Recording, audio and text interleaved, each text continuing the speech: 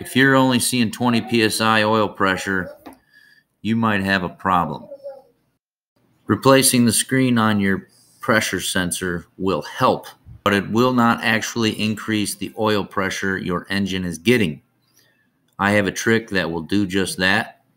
After doing this simple trick, I've got well over 40 psi at full engine temp at idle. What's up, YouTube? Million videos on seafoam.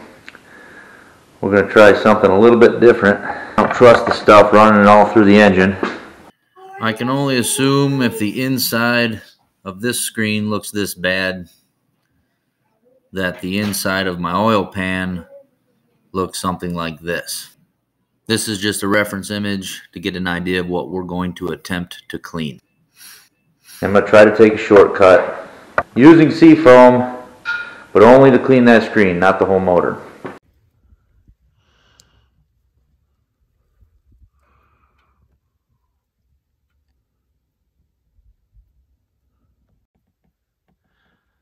Okay, we're gonna put the plug back in with no oil in there.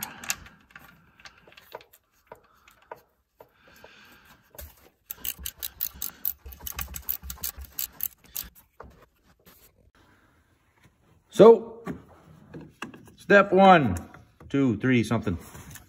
Pull the dipstick. Get it out of your way. You'll need a small funnel or modify something with a hose to pour this down the dipstick hole, not the oil fill hole. Shaking the vehicle periodically may not be necessary, but it's fun to do and I recommend it. After 30 minutes or so, we're going to drain this stuff out. This step is crucial.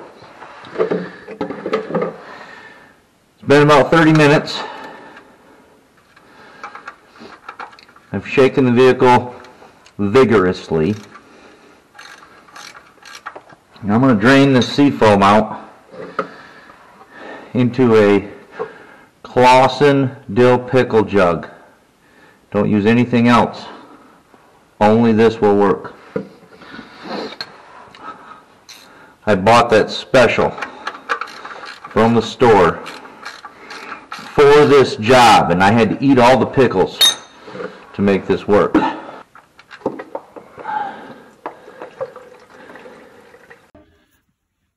This is 530 from a previous oil change.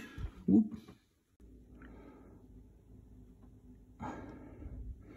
I'm going to do quart or so. It's not critical. A couple drops of seafoam still in there. It's not going to hurt anything. I just didn't want to wash my whole motor out.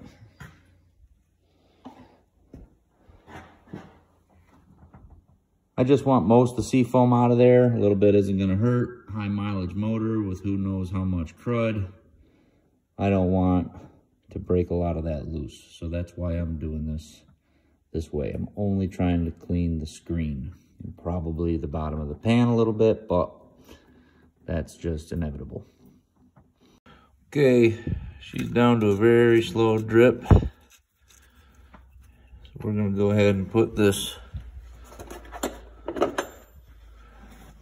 drain plug back in. Clean that surface up good. It doesn't have a gasket or a crush washer. I don't know if it's supposed to. So I had some gasket material. I made a gasket for it. Makes me feel better. Hopefully you too. This Suburban holds 6 quarts of oil. Got our new filter in. We'll put in 5 quarts of high mileage Valvoline.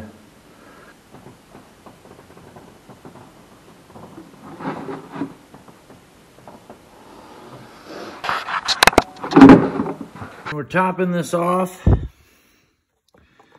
with something a little better than typical oil. A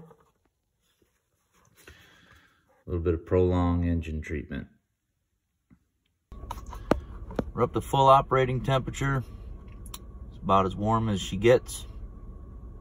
At that, I was sitting at about 30 psi for oil.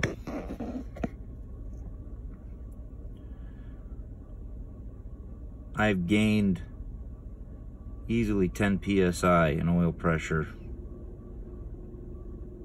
from doing what I just did. I believe that screen is cleaned out, and I am very happy with the results. Very happy. This is perfect. Very easy to do.